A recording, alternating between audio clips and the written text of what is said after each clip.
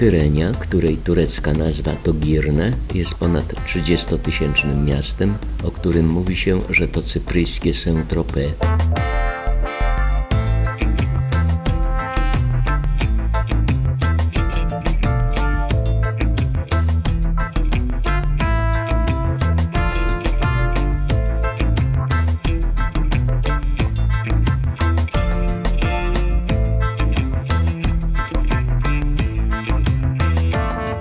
W starej części miasta znajduje się warownia datowana na VI-VII wiek. W 1191 roku zdobył ją Ryszard Lwie Serce podczas wyprawy krzyżowej.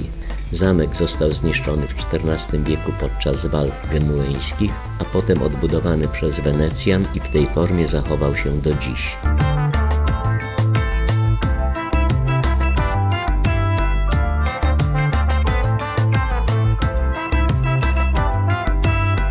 W zamku znajduje się Muzeum wraku Żaglowca, który zatonął w III wieku przed naszą erą, czyli liczy około 2300 lat. Wraz z wrakiem wydobyto około 10 000 ziaren migdałów.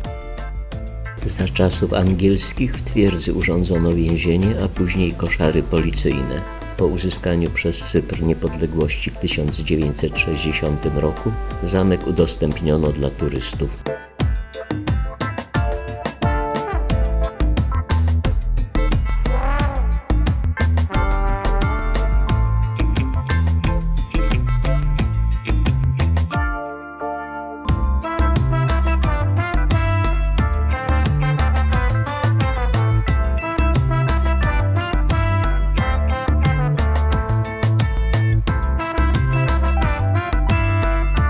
Widok z zamku na Kyrenię.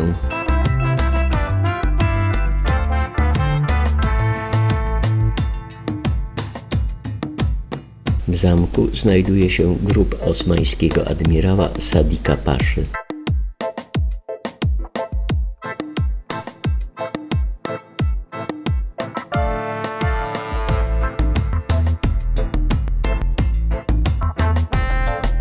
Zamek przetrwał kilka oblężeń, a najdłuższe z nich w XV wieku trwało prawie 4 lata.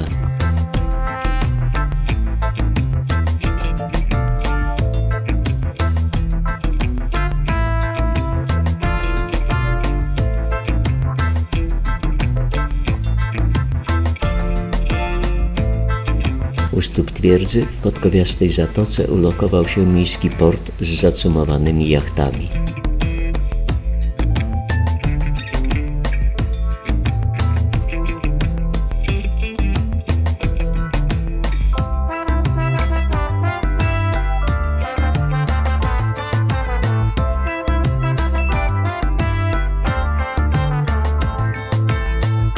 Jeszcze krótki spacer w okolicach Mariny i kończymy naszą wizytę w Kyrenii.